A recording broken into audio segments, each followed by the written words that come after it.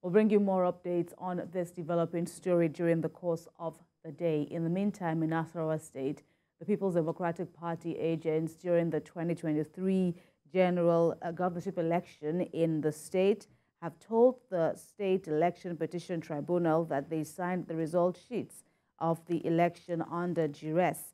The Governorship Election Petition Tribunal, sitting in Lafia, the Nasarawa State capital, admitted evidence from 4 witnesses who testified before it on Monday, and witnesses to the PDP and its candidate David Emmanuel Ombugadu, who were PDP agents during the election, identified their depositions and told the tribunal that they signed the documents under duress.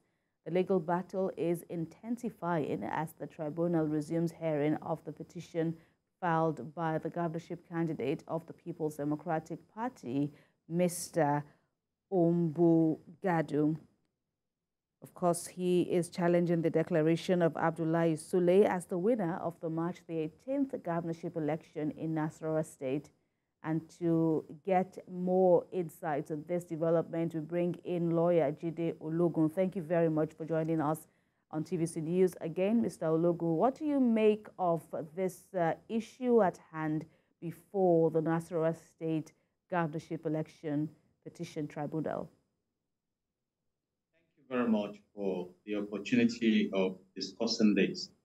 Let's start from the position of the Electoral Act 2022 as amended. When you look specifically at Section 65, it really lays a very strong hold on the importance of the returning officer and other stakeholders.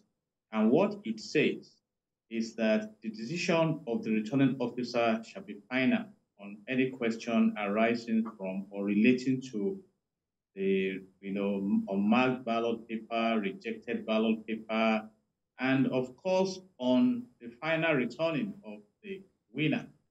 And in a situation where you have allegation of duress, then INEC has 7 days within which to review. But that also gives the election tribunal and any court of competent jurisdiction the power to review it. And now that the matter is before the tribunal, it's on the alleging party, the petitioner, to establish that fact. And when you look at Section 131 of the Evidence Act of Nigeria, the burden of proof is on the one who alleges and is depending on the court to reap benefit on showing or alleging the existence of facts that are asserted before the court. So we expect that PDP will be able to establish that. And from what has been presented before the court, I think it's quite impressive. But having said that, also, it's still subject to the admissibility that the court has discretion to exercise over. And then we get to know where the tribunal will rest their gavel on that, because Justice Ajayi has reserved ruling on the propriety of the availability of the document, to further for further consideration. But let me say this, that in law, duress and undue influence essentially means that a person or party has been forced into taking an action against his or her will. And if this is established, it's a very serious one indeed within the ambit of the laws of the land. And we are monitoring. And if PDP succeeds in sustaining this position, like I said earlier, by discharging that burden of proof, it's really a knockout point. But at this point in time, we cannot preempt the verdict of the tribunal. But it's a very serious issue indeed. All right. And regarding electoral reforms, of course, we're still in the era of, will I call it post-mortem of the just concluded elections, while we are now at the stage where tribunals across the country are, deliberating on various evidence before it being proffered by differing or disputants, so to speak. What do you have to say about this trend of tribunals having the final say. What do you think should be, the way to go in our future elections? Basically, it is legitimate. The Constitution allows it in the Electoral Act. I just mentioned Section 65 shortly. And then it's a way to go. And you can subject the electioneering processes to judicial intervention. But let me say this clearly. The judiciary is independent also. So if parties do not come to the judiciary cannot force parties to petition. Let's cast our minds back to 2015, after the election, that unsat an incumbent president, and that's a very heavy one in the country. PDP had a choice of going to the tribunal, but the leader, the president then, former President Ebele Goodluck Jonathan, decided that no, let's concede to this defeat. So nobody approached the tribunal in respect of that. And we have moved on. But if a party chooses to approach the tribunal, court of competent jurisdiction, it is provided for under our laws. So it's now for the tribunal to deliver justice. Like I said earlier, when you come to seek justice, let me again amplify what we have in Section 131 of the Evidence Act in Nigeria, that whoever desires any court to give judgment as to any legal right or liability dependent on the existence of facts which he asserts shall prove that those facts exist. So it's not the court that will help you prove your case. And that is why also you have the right to be represented.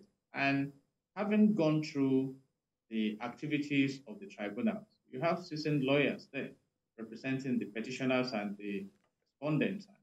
What we expect is that at the end of the tunnel, then justice proceeds, but you must establish your case. And those opportunities have been given, and that is why you would have noticed that the tribunals are not in a rush, even though these activities are time-bound, so that you can give the platform of fair hearing to all parties and allow them to establish their cases. And the justices that constitute the tribunals, we have to come together and Mr. Ologun, I also want to know, though briefly, because we've run out of time, the issue of, yes, you've said justice must be duly served, but then if at all any infractions, criminal in nature, for example, as this now is found by the tribunal, what would be your expectations? Because we don't really get to hear much beyond, that an infraction has been established by the tribunal in terms of electoral offenses and prosecution and, punishment. That's where I'm headed. What's your response? Subject to the discretion of the court. The court is eventually the tribunal will have to decide.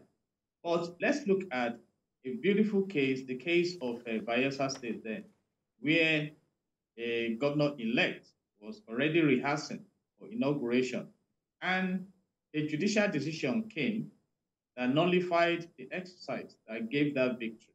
What happened?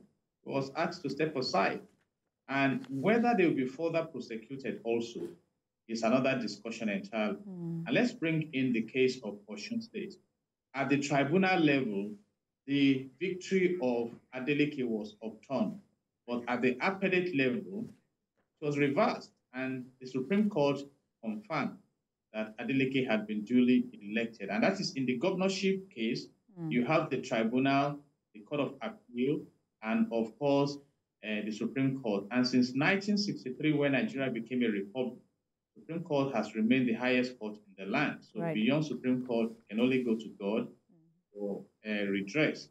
And so that is where we are now. But I will be advising that all parties in court, in the tribunal, should marshal their cases and facts and evidence and exhibits and everything very well to persuade the tribunal to deliver justice. But having said all this, when you conclude at the tribunal level, you can still rise up to the appellate level. And that of presidential petition, the tribunal level starts at the Court of Appeal level, then the appellate at the Supreme Court. Right. But then the judiciary is there, play that role of ensuring justice. Jide Ologun, we thank you very much for your insights on TVC News this hour.